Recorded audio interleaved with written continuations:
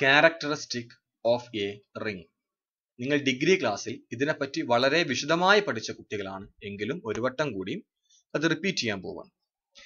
ഒരു റിംഗിന്റെ ക്യാരക്ടറിസ്റ്റിക് എന്ന് പറഞ്ഞാൽ the smallest positive integer m such that m into a equal to 0 അല്ലെങ്കിൽ m into x equal to 0 for all x belongs to R. അങ്ങനെ ആവുന്ന smallest എമ്മിനെ വിളിക്കുന്ന പേരാണ് റിംഗിന്റെ ക്യാരക്ടറിസ്റ്റിക്. അങ്ങനെ ഒരു എം ഇല്ല എന്ന് വിചാരിക്ക്. അങ്ങനെ ഒരു എം ഇല്ലെങ്കിൽ ആറിന്റെ ആ റിംഗിന്റെ ക്യാരക്ടറിസ്റ്റിക് 0 എന്നാണ് അറിയപ്പെടുക. ഒരു എക്സാമ്പിൾ കൂടെ കാണിച്ചു തരാം. Z4 എന്നുള്ള ഒരു റിംഗ്.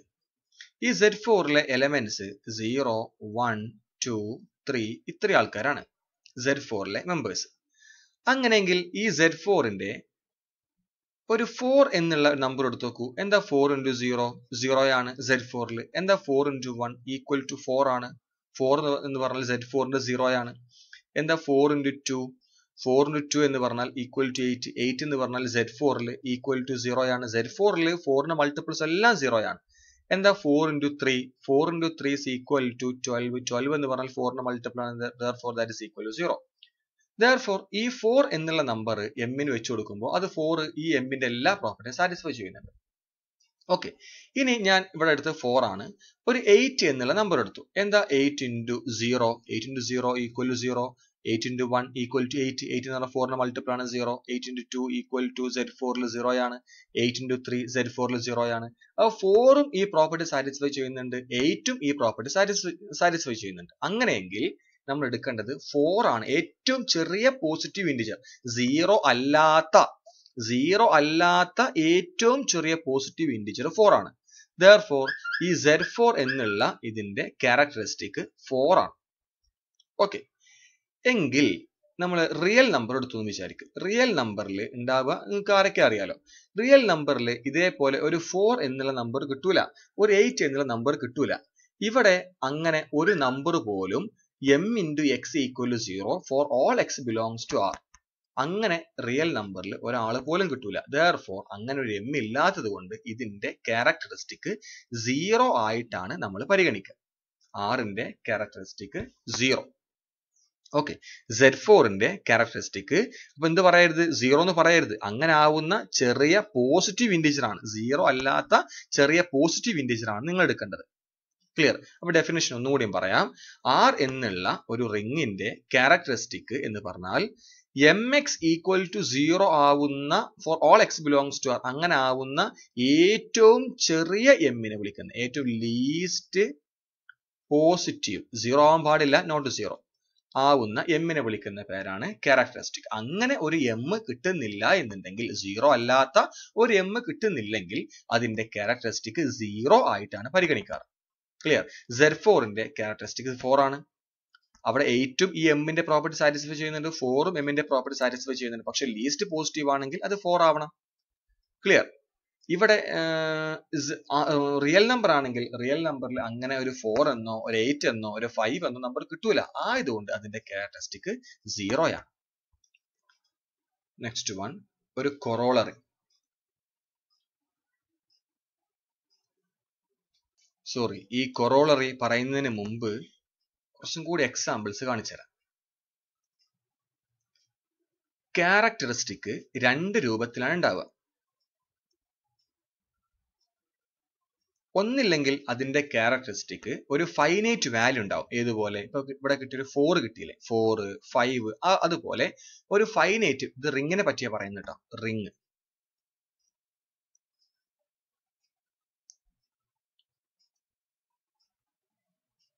ഓക്കെ, റിങ്ങിന്റെ ക്യാരക്ടറിസ്റ്റിക് 2 രൂപത്തിലാണ് ഉണ്ടാവുക. ഒന്നില്ലെങ്കിൽ ഒരു ഫൈനൈറ്റ് വാല്യൂ ആയിരിക്കും, 4, 5, 6 അങ്ങനെയുള്ള ഒരു ഫൈനൈറ്റ് വാല്യൂ ആയിരിക്കും. ഉദാഹരണം Z2, Z3, Z4, Z12 അതൊക്കെ എക്സാമ്പിൾ ആണ്. Okay, Z4 cross Z4.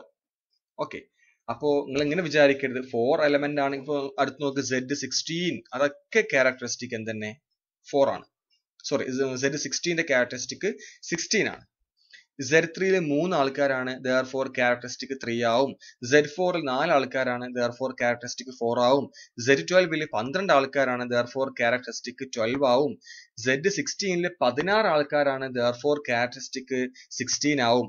In general ഒരു റിംഗിൽ 10 ആൾക്കാരുണ്ടെങ്കിൽ അതിന്റെ ക്യാരക്ടറിസ്റ്റിക് 10 ആണെന്ന് ഉറപ്പിച്ച് പറയാൻ കഴിയില്ല. അല്ലെങ്കിൽ 16 ആണെങ്കിൽ അതിന്റെ ക്യാരക്ടറിസ്റ്റിക് 16 ആണെന്ന് ഉറപ്പിച്ച് പറയാൻ കഴിയില്ല. നോക്കൂ, Z4 cross Z4, ഈ Z4 cross Z4 ന്റെ ക്യാരക്ടറിസ്റ്റിക് 4 ആണ്.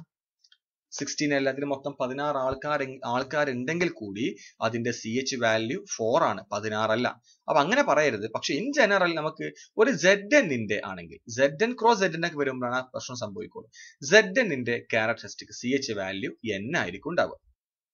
ഓക്കെ, ഇനി അടുത്തത് അതിന്റെ ക്യാരക്ടറിസ്റ്റിക് ഫൈനൈറ്റ് വാല്യൂ 0 അല്ലാത്ത ഒരു ഫൈനൈറ്റ് വാല്യൂ ആണെങ്കിൽ അത് ഈ ഫോർമാറ്റ് ഉണ്ടാവുക.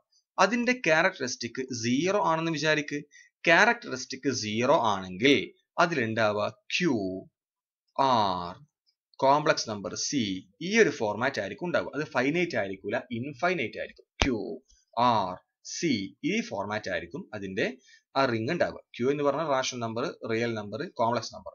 അത് ഫൈനൈറ്റ് ആയിരിക്കില്ല, ഒരു അൺകൗണ്ടബിളോ അല്ലെങ്കിൽ ഒരുപാട് കൗണ്ടബിൾ തന്നെ ഒരുപാട്, ആ ഒരു ഫോർമാറ്റ് ആയിരിക്കും ഉണ്ടാവുക. ക്ലിയർ? Next one, corollary.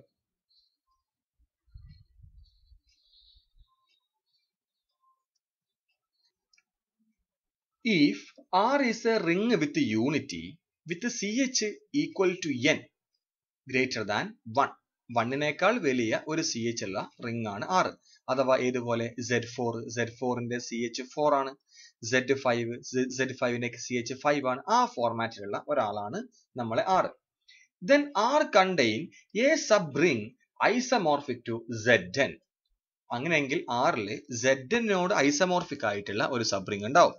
അതുപോലെ തന്നെ R is a ring with unity with CH equal to 0 ആണെങ്കിൽ then R contain a subring isomorphic to Z. ഇതാണ് തിയറം പറയുന്നത്. നോക്കാം. Proof. Given R is a ring with unity. R is a ring with unity. Clear? ഞാൻ function define ചെയ്യാൻ പോവാണ്. 5 from Z to R. ഇത് real number അല്ല, ഇത് ring എന്നുള്ള മീനിങ് ഉള്ള R ആണ്. ഇത് integers. 5 from Z to R defined by phi of m is equal to m into 1. Phi of m is equal to m into 1. ഇനി ഈ ചോദ്യം, ഈ കൊറോളറി രണ്ട് കാര്യങ്ങളല്ലേ. അപ്പൊ ഒന്നാമത്തെയാണ് പ്രൂവ് ചെയ്യാൻ പോണത്. A. Assume CH equal to n. n എന്ന് പറഞ്ഞാൽ ഗ്രേറ്റർ ദാൻ 1. ക്ലിയർ? അങ്ങനെയെങ്കിൽ ഈ ഫംഗ്ഷന്റെ കേർണൽ എന്തായിരിക്കും വരിക? Kernel phi is equal to, നമുക്കറിയാം കേർണൽ എന്ന് പറഞ്ഞാൽ set of all m such that phi of m equal to 0 അല്ലേ? That is equal to set of all m such that, what is phi of m? Phi of m എന്ന് പറഞ്ഞാൽ m into 1 equal to 0 അല്ലേ? Clear? അഥവാ നമുക്ക് ഇതിനെ എങ്ങനെ എഴുതിക്കൂടെ? അഥവാ set of all multiples of n എന്ന് എഴുതിക്കൂടെ? Set of all multiples of n. അത് എന്തുകൊണ്ടാ? നോക്കൂ, Z 4 ആണ് എടുക്കുന്നത് വിചാരിക്കുക. Z4 എന്ന് പറഞ്ഞാൽ 0, 1, 2, 3 ആണ്. ഓക്കെ, അങ്ങനെയെങ്കിൽ m such that m into 1 equal to 0 ആവണം. നമുക്കറിയാം 4 into 1 equal to 0 അല്ലേ? m into 1 equal to 0 ആവുന്ന mകളുടെ കളക്ഷൻ ആണത്. അഥവാ ഇവിടുത്തെ 4 into 1 equal to 0. 8 into 1 equal to 0 അല്ലേ? അതേപോലെ 0 into 1 equal to 0 അല്ലേ? അതേപോലെ -4 into 1 equal to 0 അല്ലേ? അതേപോലെ -4 into 1 ആര് 0 എന്ന് പറഞ്ഞു? ഓക്കെ, യെസ്, സോറി, -4 into 1 എന്ന് പറഞ്ഞാൽ -4 ആണ്. -4 എന്ന് പറഞ്ഞാൽ മൾട്ടിപ്പിൾ ഓഫ് 4 ആണ്. മൾട്ടിപ്പിൾ ഓഫ് 4 ആയാൽ Z4 ൽ 0 ആയിരിക്കും. അതേപോലെ -8 into 1 equal to 0 അല്ലേ? അപ്പൊ ആ ഏതൊക്കെ m നാണ് 0 ആവുന്നത്? -4, 0, 4, 8 ഈ എലമെന്റ്സിനല്ലേ m into 1 equal to 0 ആവുന്നത്? ഈ 1 0 ആക്കുന്ന എലമെന്റ്സ് എന്ന് പറഞ്ഞാൽ -4, 0, 4, 8 അപ്പോഴല്ലേ Z4 ന് മൾട്ടിപ്പിൾ ഓഫ് 4 എന്നുള്ള ഒരു കൺസെപ്റ്റ് വരുള്ളൂ. Therefore എന്ത് പറയാം? -4, 0, 4, 8, 12 എന്ന് പറഞ്ഞാൽ set of all multiples of n എന്ന് എഴുതിക്കൂടെ? Okay, set of all multiples of n that is equal to set of all multiples of n എന്ന് പറഞ്ഞാൽ that is equal to nz. nz എന്ന് പറഞ്ഞാൽ set of all multiples of n. Clear? നമുക്കറിയാം fundamental theorem of homomorphism. ആ theorem പറയുന്നത് phi from g to g dash be a homomorphism അല്ലെങ്കിൽ r to r dash. നമുക്ക് r to r dash ഏതാ? r to r dash is a homomorphism. Then R ന്റെ കേർണലാണ് kernel R. Then Z by kernel phi is isomorphic to phi of R എന്നുള്ള result ഓർമ്മല്ലേ? Z by kernel is isomorphic to phi of R. അങ്ങനെയെങ്കിൽ അതിനോട് corresponding ആയിട്ട് ഇവിടെ എന്തുണ്ട് നോക്കൂ. phi എന്ന് പറഞ്ഞാൽ Z ന്ന് റിങ്ങിലേക്കുള്ള ഹോമോമോർഫിസം ആണെങ്കിൽ Z by kernel phi is isomorphic to phi of Z എന്ന് എഴുതിക്കൂടെ? Okay, that is equal to Z by what is kernel phi? Kernel phi നമുക്ക് കിട്ടിയിട്ടുണ്ട്. Kernel phi is equal to nz. Z by nz is equal to phi of Z. Okay, Z by nz is equal to phi of Z. അഥവാ what is Z by nz? Zn. Zn is isomorphic to phi of Z. Zn is isomorphic to phi of Z. ഇനി എന്താണ് phi of Z എന്ന് നോക്കാൻ പോണത്? phi from Z to R അല്ലേ? phi from Z to R. Z എന്ന് പറഞ്ഞാൽ ഇവിടെ ഉണ്ട്, R എന്ന് പറഞ്ഞാൽ ഇതാ ഇവിടെ ഉണ്ട്. phi of Z എന്ന് പറഞ്ഞാൽ അതിന്റെ മാപ്പിംഗ് ഇതിന്റെ ഉള്ളിലല്ലേ ഉണ്ടാവുക? ഇവിടെ അല്ലേ? ഇതല്ലേ phi of Z ഉണ്ടാവുക? ഇതല്ലേ R ഉണ്ടാവുക? R ന്റെ ഉള്ളിലല്ലേ phi of Z? ഈ phi of Z ആരായിട്ട് ഐസോമോർഫിക് ആണ്? phi of Z ഇത് അവിടെ കിട്ടിയിട്ടുണ്ട്, Zn ആയിട്ട് ഐസോമോർഫിക് ആണ്. Therefore R ന്റെ ഉള്ളിലുള്ള phi of Z ഈ phi of Z Zn ആയിട്ട് ഐസോമോർഫിക് ആണ്. ക്ലിയർ? അഥവാ ഒന്നും കൂടി വ്യക്തമാക്കി പറഞ്ഞാൽ R ന്റെ ഉള്ളിലുള്ള phi of Z എന്നുള്ള ഈ റിങ് സബ് റിങ് Zn ആയിട്ട് ഐസോമോർഫിക് ആണ്. Therefore R has a sub ring isomorphic to Zn. ഈ phi of Z sub ring ആണോ? ആണ്. phi from Z to R is a homomorphism ആണെങ്കിൽ ഇതിന്റെ സബ് റിങ്ങുകൾ ഇതിന്റെ സബ് റിങ്ങുകളാവൂലേ? Z ന്റെ സബ് റിങ് ആണ് Zn. Therefore phi of Z is a sub ring of R ആയിരിക്കും. Clear? അതിനൊന്നും വലിയ അർത്ഥമില്ല. അങ്ങനെ നമ്മൾ ഒന്നാമത്തെ പ്രൂഫ് കംപ്ലീറ്റ് ആയിട്ടുണ്ട്. ഇനി അതിന്റെ ബി പാർട്ട് ആണ് ചെയ്യാൻ പോണത്.